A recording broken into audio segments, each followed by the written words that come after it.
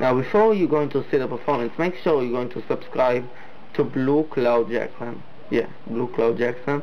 He got some pretty cool tricks, and this is one of them. Now for this trick you need 2 kings and a selected card. How surprising. And the card is just going to be lost into the middle of the deck, and you know what, it's going to be out jog, so you can see it the whole time.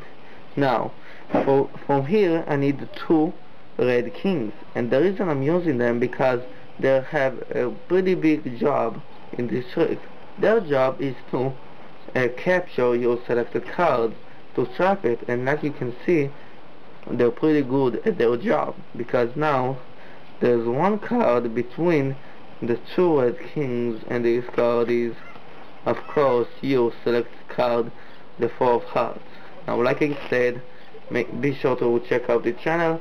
And by the way, look at my classic pass. It's so good. So good. I feel good. No, just kidding, guys.